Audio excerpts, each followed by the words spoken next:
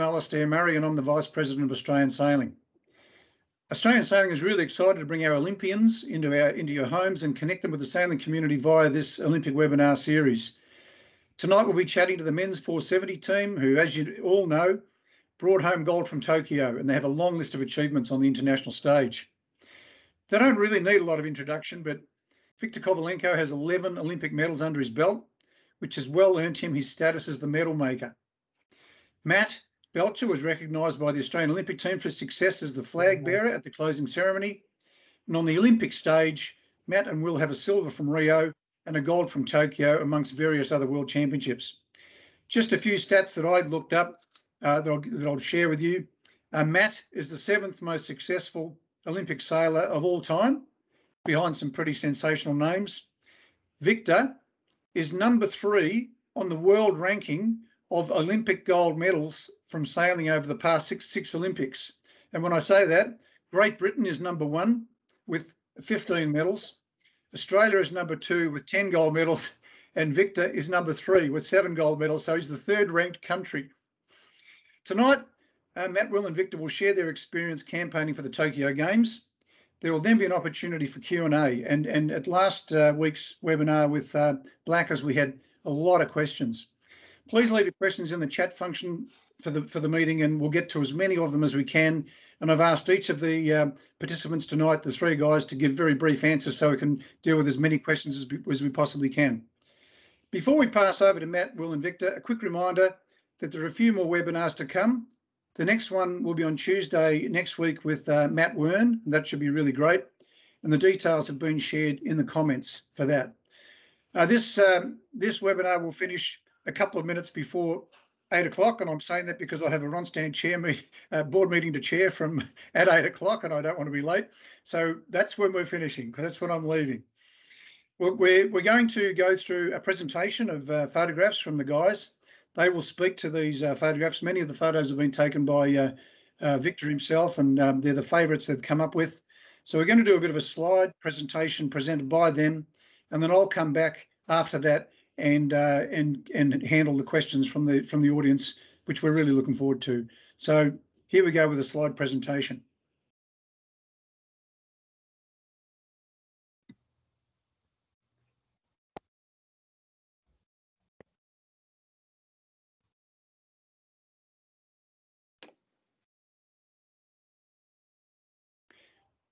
Over to you, Matt.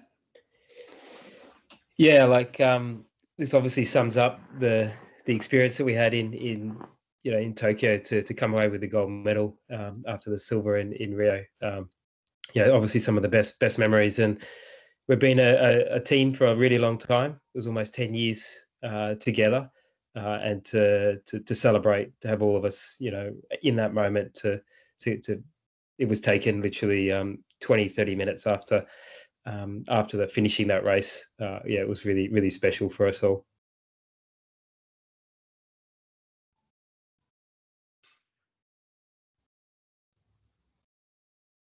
I think I'll let Will jump in sometimes as well. I think what really highlighted the motivation for our Tokyo program was actually Will's face. I really loved this photo where we're just presented with the silver medal. It just sort of summed up our personality, and the fact that we had that reaction after finishing second was a massive driver for us to just do that little bit extra that we could to hopefully take that chance to be on top of the podium. And it's a 5-year journey, so the fact that we were able to bring those emotions together and structure the program and to learn from the lessons that we did from the previous campaign, it was almost a fairy tale to be able to achieve that with everything that those 18 months, those challenges. So it was really special for us.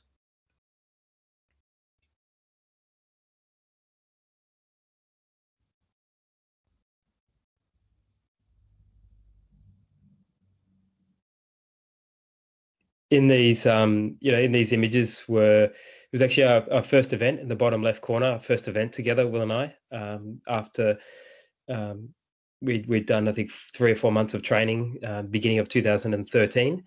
And for Will and I to win the first event, we went on to actually we went on to win all those events in 2013, which was kind of a unique situation for us. We were a new partnership.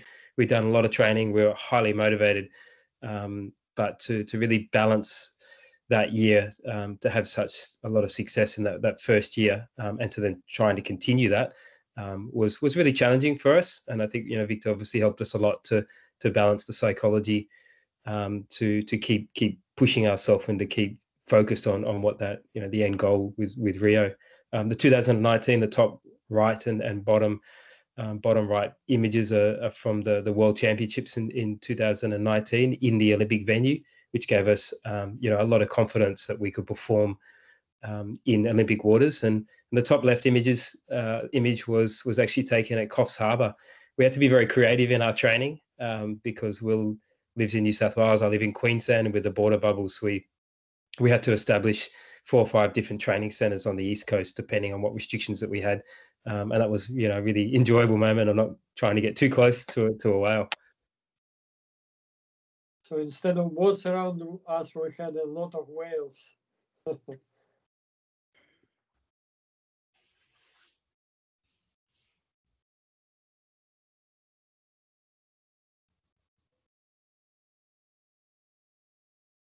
Yeah, I think this image on the right was actually taken after it was the morning after of finishing the Olympics, and we were trying to close the container door. We had so much equipment.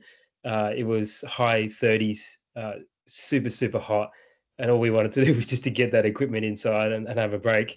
But just as we were closing the door, we'd packed everything. The container door had been damaged when they put it down, and we were getting a little bit frustrated. So we were really giving it everything we could to close the door.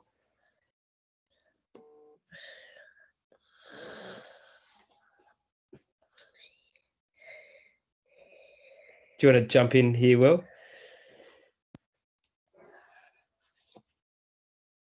I was enjoying reliving it while you were telling the stories, Matty. But yeah, this is a little bit of our container setup that we had in Tokyo. We're really fortunate to have quite a close-knit family group in Japan, and considering the circumstances where we were fairly isolated in our accommodation, and then also within the village, these 2 containers kind of were our home away from home, and we had the food in the fridge there, 2 aircon units in each of the containers to keep us cool. And this is kind of where the magic happened. We had Thorpe doing a lot of the boat building behind the scenes. We had the support team of Caroline and Sam Ellis and Richard Slater working away in the back of one of the containers, just providing all the logistical support.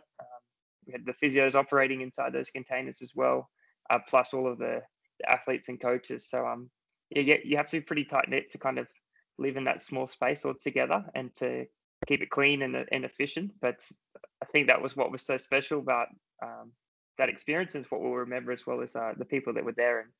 And the picture on the right is Maddie doing the boat work as usual. I think I'm probably socializing in the background and getting the boat ready for racing.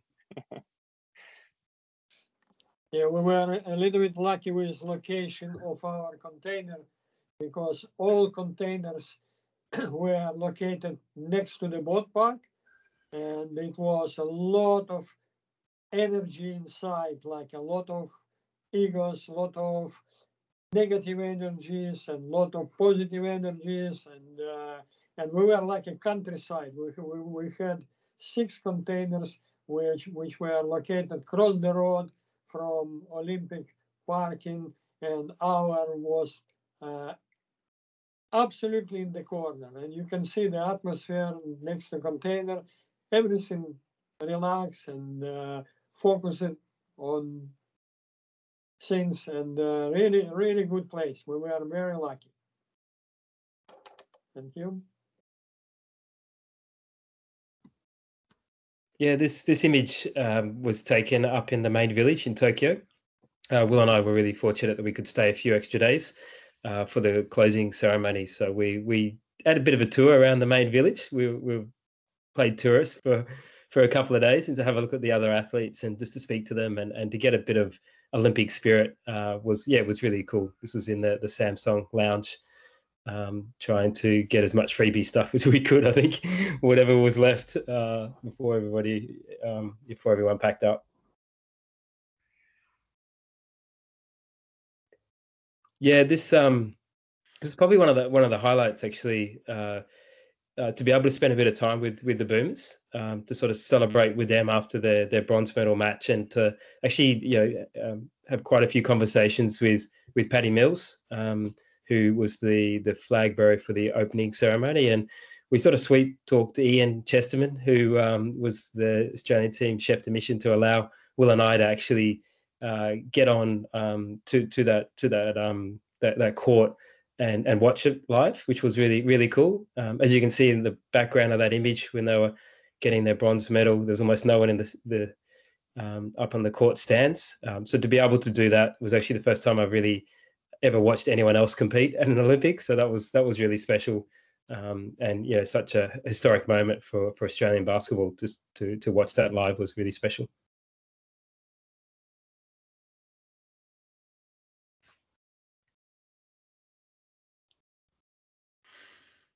Yeah, this was we had a bit of a we obviously couldn't do the opening ceremony with COVID protocols, but we do have a bit of a tradition that we like to dress up in our opening ceremony uniform. It was just sort of Will and I. We brought the full uniform over from Australia just for the opening, and it was nice. We were able to sort of celebrate as if we were there in person, and we watched it on TV with the rest of the Australian sailing Olympic team, which was really cool.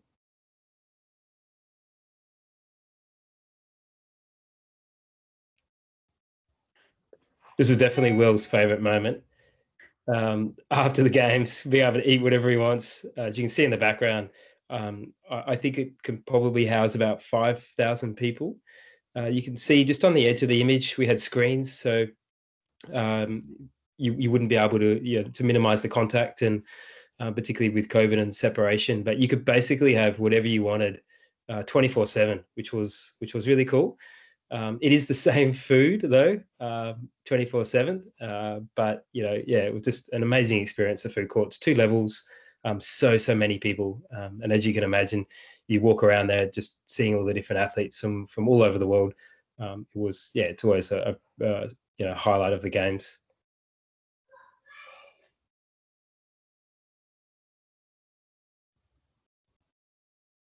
This image was taken in 2019 during one of the training just before the 470 World Championships were there in the end of July of Mount Fuji, which was pretty cool. It's pretty rare to actually see Mount Fuji whilst we were there. I think we only saw probably about 4 or 5 times. We did see during the Olympic trip, which was really special.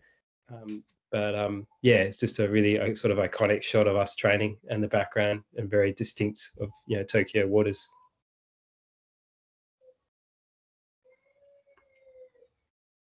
Yeah, this was the last day. I think we're just about to head out on the plane.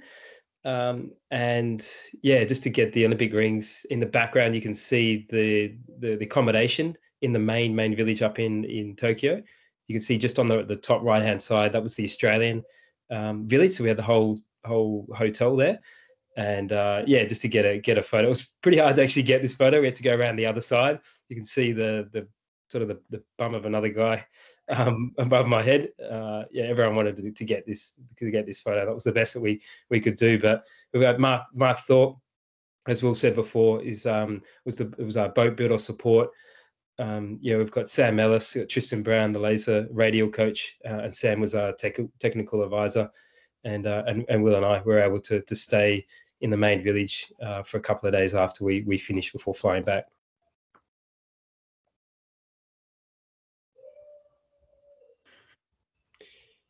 Yeah, this is an interesting one. I think the timing of trying to use the ice bath, one ice bath at the main village on the right hand side, it was probably a bit of a regular occurrence. After each day we would do his ice bath. On the left hand side, you can see we're doing our washing to try and come back, because we knew when we were going back into hotel quarantine that we wouldn't be able to have access to a washing machine. So we right outside our Olympic containers, we're doing our laundry, which was kind of a surprise to the Japanese officials as to what we were doing. But it did actually dry in about 20 minutes because of the heat, which was very, very useful.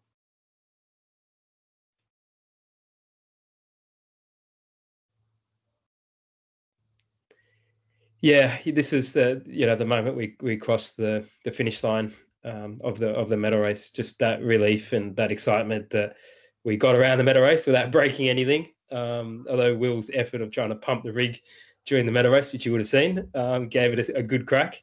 But yeah, just so happy that really coming back to that image that we saw standing second in Rio, and just to know that we were able to achieve our dream, which was really, really cool.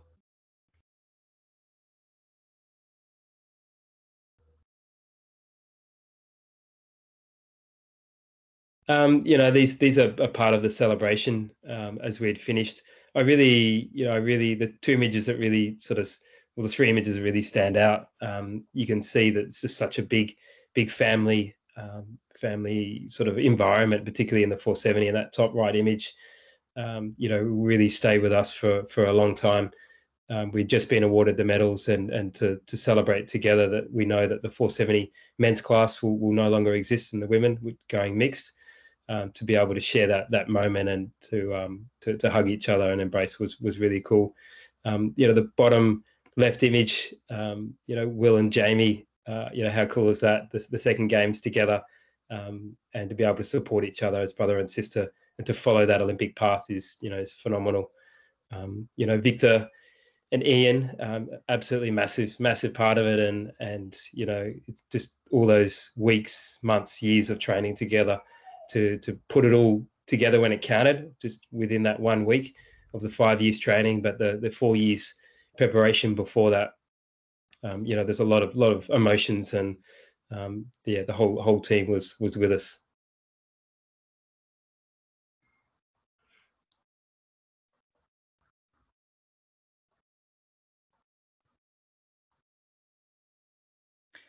So that's the photographic presentation from the guys, and I'm sure you'll agree with me, everybody, that they were a lot of fun and really helped bring the Olympic experience into our lounge rooms. I've got a couple of questions. I can see a few coming in now, but I'll start with a couple. My first one's to Will. So, Will, I've got to congratulate you on achieving your goal of coming top 100 in the Moth Worlds. I thought that was a pretty lofty goal, and quite frankly, you did amazingly well just to get around the course every day. But top 100, I think you got well inside that. But after trapezing all your life, I believe you found it a little bit difficult to hike on a dinghy. Was that something you really struggled with? Yeah, absolutely. I think I was shocked to get into the top 100 after that first day of hiking. I thought I was an athlete before I went there, but I've never been so sore as trying to do that hiking thing 5 days in a row. So by the second last day, I could barely sit on the side. But it gives me a greater awareness of what Matt's been doing all these years. So he can keep hiking. I'm happy to trapeze. That's fine with me. Well, all joking aside, congratulations on even just doing it. I mean, that was fantastic, particularly straight after the Olympics. I know you guys had breakfast with Matt Wern every day, and he finished his event well before you guys. What was it like sitting down with him, having him won his gold medal already, and you're still in the heat of your competition? Did the vibe change? Did he keep himself contained? What was breakfast like with Matt? Yeah, no, breakfast was great with Matt. I think he'd heard the story, which I told a few times internally within the Australian sailing team, when I was rooming with Tom Burton and Jason back in Rio, where Tom had finished a couple of days before, and we sort of have our house rules, and he wanted to make sure that the medal wouldn't be too distracting for the rest of us, Jason and myself competing. So he put the medal away and he had breakfast the same time. We sort of had the same conversation, and Matty really took that on, and having finished a good I think 3 days it was in the end before the majority of the team, particularly us, that we were the last one.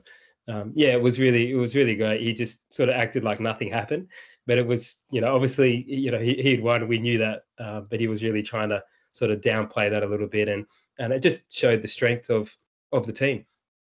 It showed the respect, and it was really cool. Being able to contain his emotions like that, that's a great achievement in itself. So we're going to go to the questions. They're really flying in now, and the first one actually relates to emotions, and it relates to Victor. Jeffrey has asked the question, and it's really a question of Matt and Will. Is Victor ever hard on you? He looks so relaxed and smiling all the time. So I guess the question is he always this friendly, happy-go-lucky, or does he lose it at times? We'd love to hear about what Victor's really like, and then we might give Victor the right of reply. I don't know who wants to start. Victor's he's over the last 20 years is been my father. He's been my mentor. He's been my friend. He's been my coach. Certainly, as the later part of our campaign to get those extra 1%ers, we have to be tough on each other. But it's out of really trying to get the best. We have a really strong working relationship, but we also have to be able to challenge each other to get that best performance out of us. And we have so much deep respect. It's always calm, and it's always in the right direction. But yeah, certainly he's pretty tough. So Victor, are you as friendly and calm as you always appear? You always got a smile on your face. Yes, smile after competition. In competition, it's much more easier. Like our Olympic Games, our Olympic Games were very simple competition to all of us, except of Matthew and William. They were working very hard physically, but I would say our preparation before the games was the most toughest part of our campaign, much more tough than competition, because what we said when we decided in 2017 to do one more Olympic campaign, decision was made on the only one goal, to obtain gold medal. And that's why all of these 5 years we were pushing each other enormously. And I'm sure boys, they had a tough time during these 5 years, but for me it was also very tough time, because they are very strong personalities and became stronger and stronger, because my job is to make them stronger. And when they became stronger also on me. But what we are saying, if your pets are tigers, you have to be ready to be stretched. Yeah. Good, so, and that's the point. Yeah. The competition, that's why competition was so easy. Yeah. Like, it's even nothing to say to you about competition, because we were working for 5 years to make it as simple as possible. Nothing happened with equipment. Nothing happened with athletes. Nothing happened with it. Everything was absolutely under control, due to Matthew and thanks to Will. Everything was, because they were changing ropes, not where they are teared off a little bit. No, as soon as they changed the color, became a little bit bluer, changed the ropes. That was the rule. And this rule was working in all areas of our preparation. We were working in advance, making every step only in advance. Sent to Will, that was his rule. And all steps in advance, and it's definitely make our preparation tough, but competition was so easy. Thanks, Victor. Question from Sarah. How did you find out you were chosen to be the closing ceremony flag bearer, Matt? How'd you find out? And how was the experience of doing that? I found out through Ian Chesterman. He called me the next morning. Unfortunately, I missed quite a few of the calls because we were packing our container, and it was from an Australian number, and I don't normally answer during Olympic competition, and I didn't realise it was him. But yeah, he told me a couple of hours later, which was really, really special, and to have the honour to to represent the Australian Olympic team. You know, it was just an amazing experience. It was super special, and for Will to be there, and to be able to stay an extra couple of days with all the restrictions and the protocols from the IOC and Tokyo 2020 was definitely the highlight for us. Fantastic. So the next one I'm going to add is from I'm picking it as a young person because his name's Finn, and old people are not called Finn. So young Finn Belcher. Hi guys, and congratulations on your result. How do you deal with on-the-water pressure? That rush of adrenaline you get before a start can impact decision making, and I know for sure I've made some stupid mistakes under pressure. What's your response to that? Will, you have a go. I'm just the passenger. I've got the easy job, so I thought it'd be a good question for the skipper. But I think practice is what helps make it a little bit easier. Trying to simulate some of those experiences through time, and it's certainly something that Victor brings a lot of experience to be in the right mindset and to practice each training session as though it's the real deal, so that when you get there, it's not too special, and that you feel comfortable. We were lucky to go to Japan. We'd seen those people on the race start line before, and I just left it to Maddie. It was pretty easy after that. Yeah. I've got a question here from Chris Dance, which is a very current one. My friend Chris, was there any fear of getting a positive COVID test before the medal race? Like, you know, I mean, that must have been weighing on your minds. Yeah, it was, particularly at the end of the competition. You know, as the restrictions and people's approach generally eased a little bit, it was still very, very tight and very restrictive, but it always plays on your mind, you know, particularly when you were in the position we just needed to get around the course. We just didn't want anything to go wrong, and that was certainly, you know, we were doing everything we can to make sure minimize our contact. Welcome to the family. Yeah. Question for Victor from Jeff Loosemore of Middle Harbour Amateur Sailing Club. What is the ideal number of boats for doing upwind speed and height training? What is the ideal number of boats to be training with? I would say maximum 4, and I would say optimal could be 3, because if we have 2 watches, we don't know which one is show us the exact time. But when we have 3, it's more obvious, yeah. And if we have 4 boats, one boat always could be surprised in different conditions, because all of these 4 boats would have their own specialities. One is good in strong wind, one is good in light wind, one is good in upwind, downwind, and if we have 4 boats, we have much more varieties, speed varieties. But I would say optimized is 3. Okay. And 4 is just a bonus. Thank you. For Will, the next one's from Rebecca about what kind of physical training you do as a crew. I've directed this one to you because I've seen you really suffering from what looked to me like over-sailing, over-training, struggling with injuries. I've seen you doing it tough at times. So give us a bit of perspective on your physical training. Yeah, I think the sailing classes have evolved over the years, that now there's a lot of pressure to be really professional and trying to be an athlete. And I guess for me, I take a lot of my motivation from the other sports people that I look at, whether it's the Tour de France cyclists or the athletic runners. You've got to be a full package and ready to compete for what seems like a marathon. It's a full week of racing at the World Championships and at the Olympic Games, and a lot of extra pressure. So for me, my fitness was basically anything that could push my endurance. And I love cardio sports.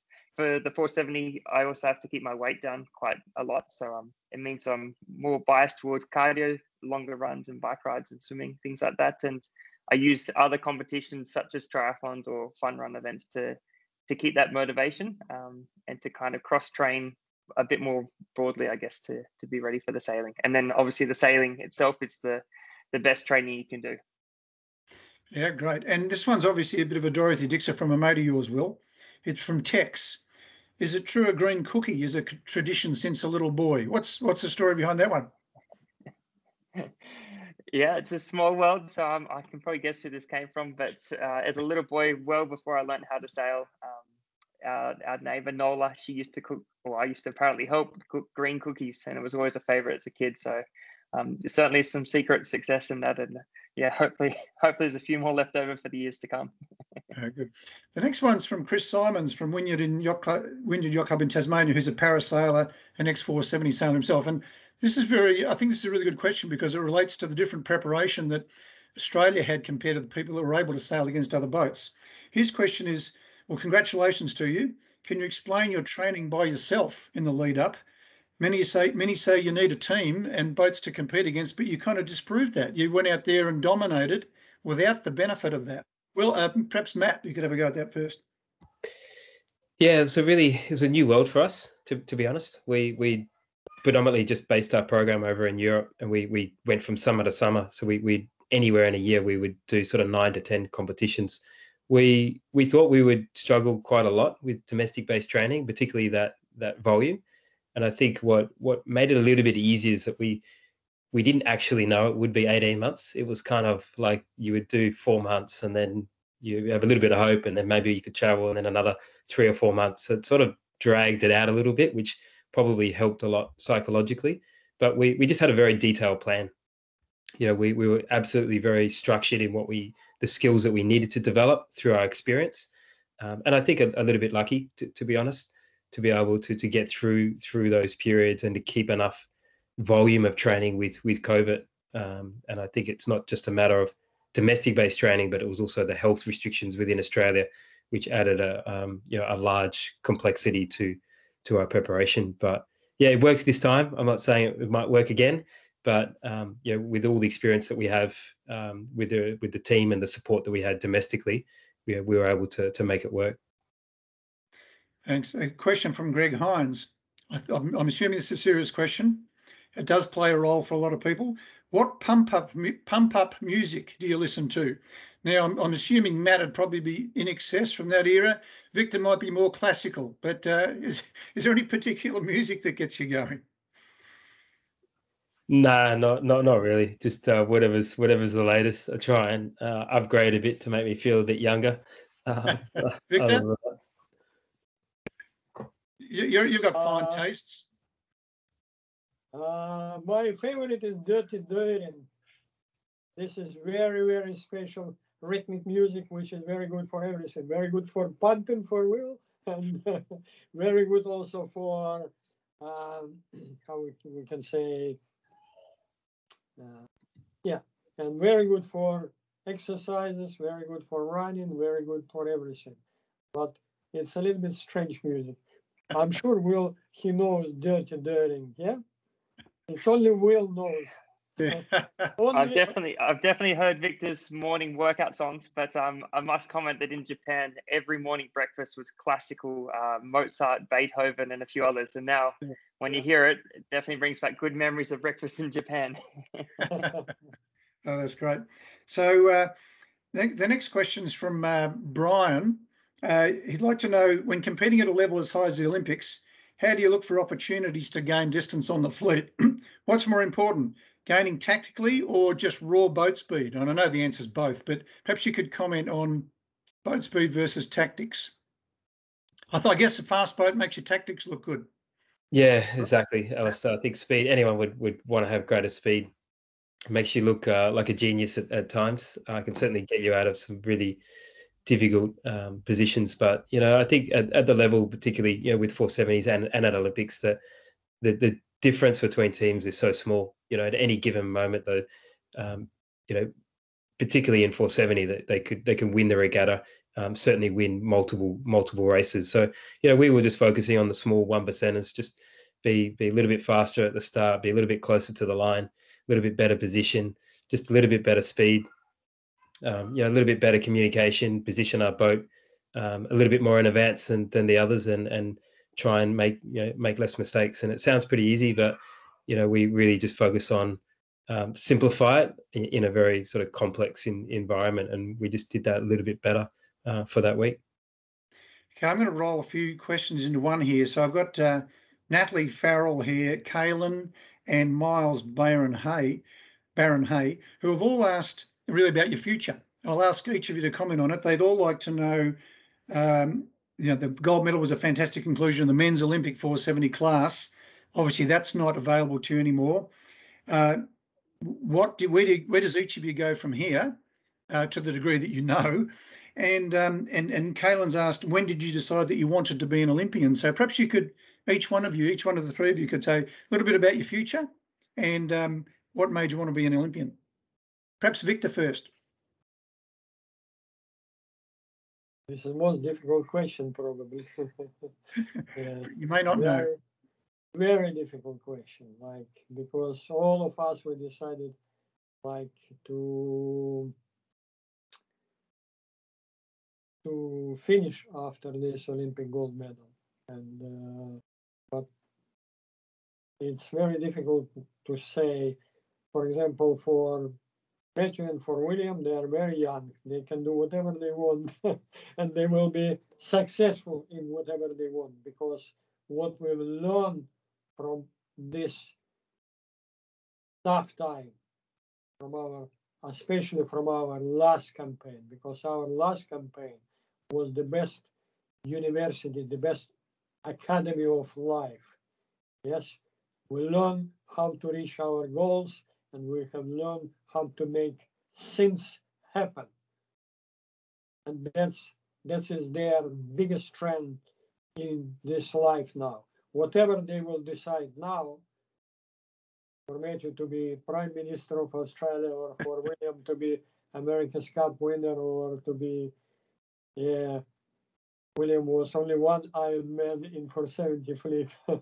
And everything is possible for them. But for me, it's difficult because all my life, all things around me, in my flat, in my bags, in my garage, are collected or assembled to make people winners, to make me working hard in this field, and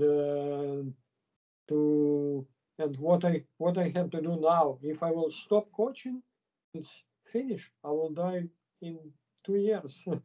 But if I will do coaching at any level, I will be very happy. I will be happy to coach Optimist team. I will be happy to coach 420 team. I will be happy to coach any class, America's Cup or whatever federation will decide, I will do, because coaching is my mission, and I can stop my work for medals, but I cannot stop my mission, definitely. Thanks, Victor. There's an opening in the Tazar class that I'm aware of for a coach. I might be. I'll come. I'm open, absolutely open, because coaching, this is fantastic, and this is not about money anymore. This is all about to help people. That's good, Victor, because we don't have any. Now, Matt, Victor mentioned you for Prime Minister. With the current crop that we've got, I'd certainly vote for you. But perhaps you could respond to the question about where you go from here. And I know that it is difficult because not all the decisions have been made, and but people would love to hear why you wanted to become an Olympian and what perhaps your future might hold. Yeah, I think it's just quickly, it's really special. You can see that the relationship that we have with the three of us, and even though we're finished, Victor still provides that guidance and that support and that passion. And I think for 20 years, when I first really decided I really wanted to be Olympian at the Sydney Olympics, to have someone so special and so passionate like Victor to support you, you realize how amazing our world is. It's certainly not the last time our group will be together, and I'm sure Will and I will be on another boat. I can definitely say that we love sailing together. I love sailing with Will and that detail and just all those experiences and those collective moments. So we're definitely doing some other sailing. I'd like to do the Hobart this year if I can, and I'd like to do a little bit of offshore racing just to have a bit more of an all-round. And whenever anyone asks you in the street, if you've done a Hobart and you say no, they sort of get quite disappointed. It doesn't matter what you've done outside of that. So I'd like to be able to say, yes, I've done a Hobart like Will. And so, yeah, we'll see how that goes. But I've been back only 3 weeks, with 2 weeks hotel quarantine, a lot of time away this year, and just really enjoy being home with the kids. And in the next few months, we'll make some decisions about Olympic. And but at the moment, just enjoying being at home and enjoying being with family. Good answer. Yeah, I've never done a Hobart either, Matt. And people cannot believe it when I tell them that, because it's such an Australian thing to do. Will, what's your? Are you aiming to win a Moth Worlds at some stage? You've got a bit of an improvement to make. I think I learnt in the Moth Worlds that you got to spend some money if you want to win. So that might be my future life once I have a real job. But maybe I'll start with the other end of the question, which is why I got into the Olympics. For me, I got into sailing for an enjoyment.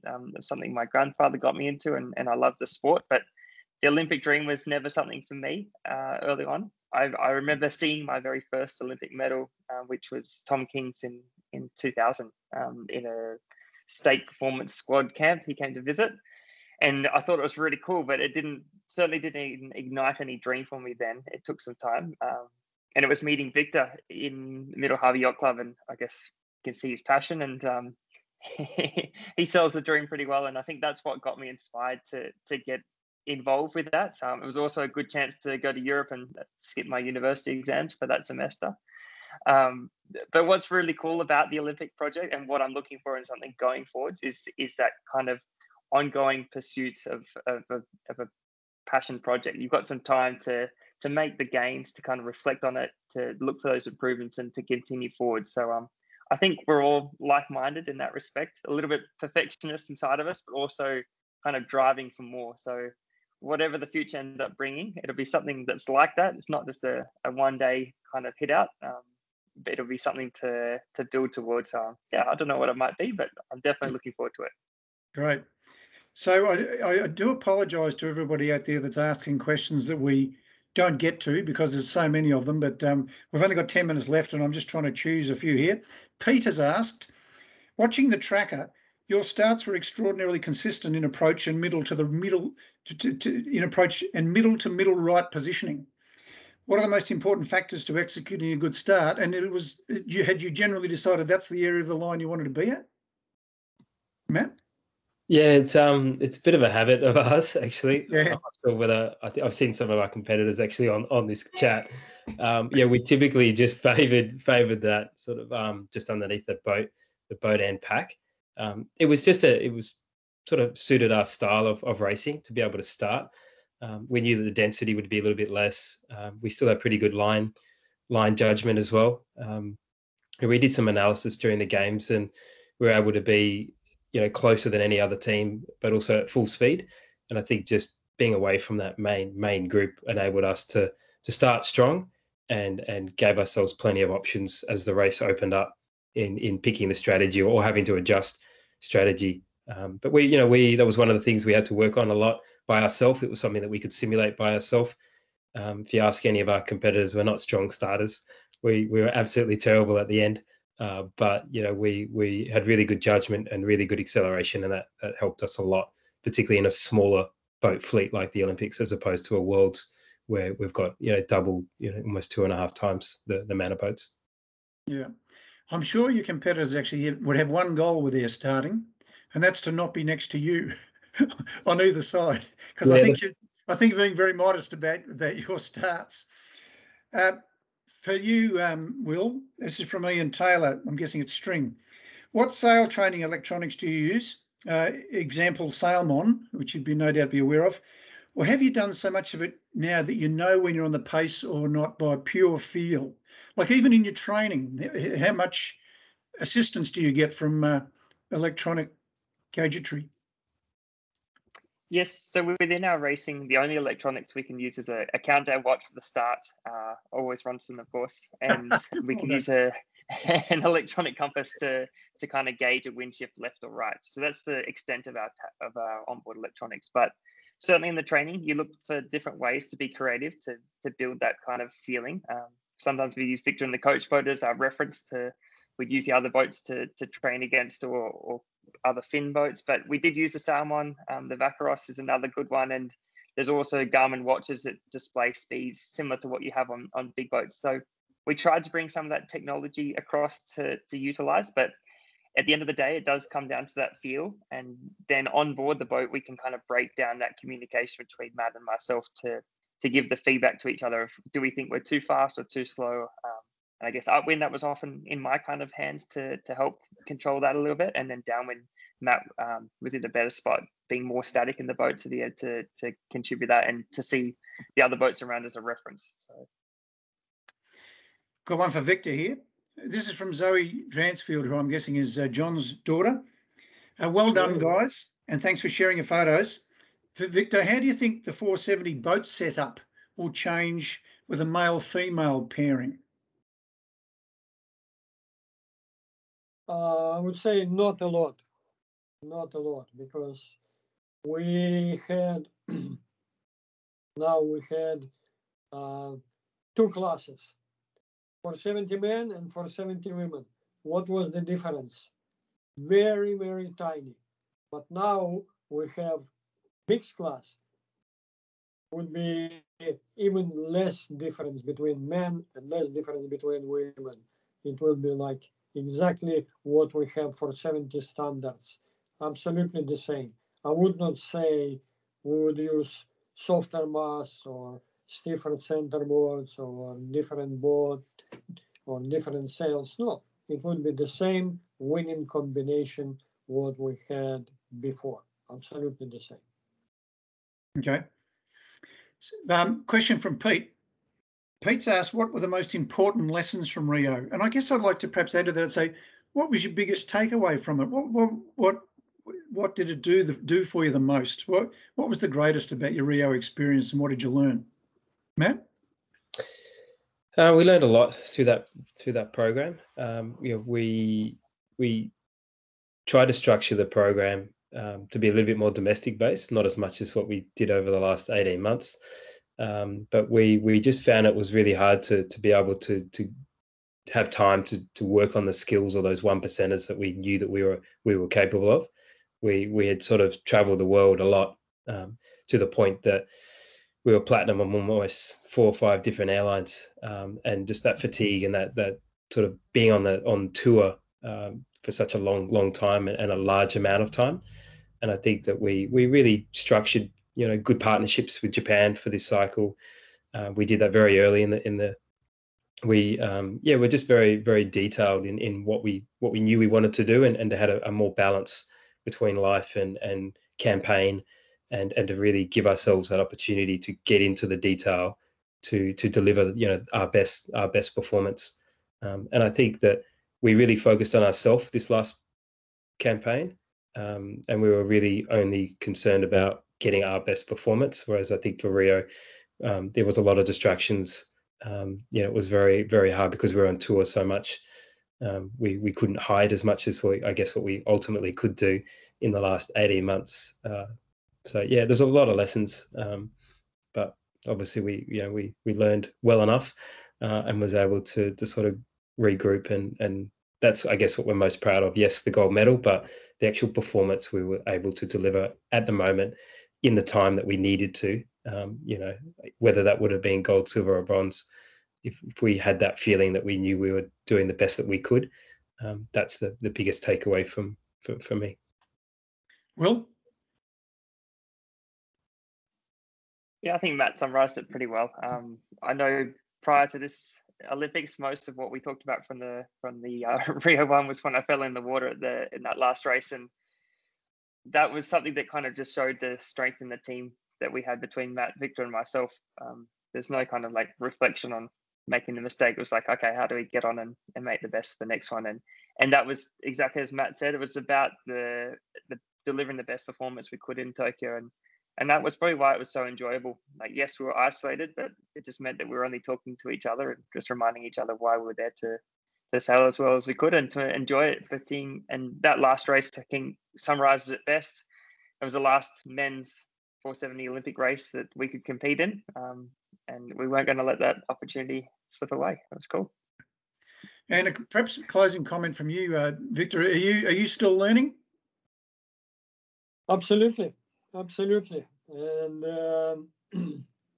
every day is learning day. Even now, Like, I'm not coaching, but I'm learning a lot about what we've done before, what was the key factors for us to win, and where I was good and where I was not very good, and what I have to do to be better. That's what I'm thinking every day. And this is the same. As soon as you stop to do this, as soon as you stop learning, finish. Your life is done. As soon as you are still learning, you are moving forward. That's the rule. Good on you.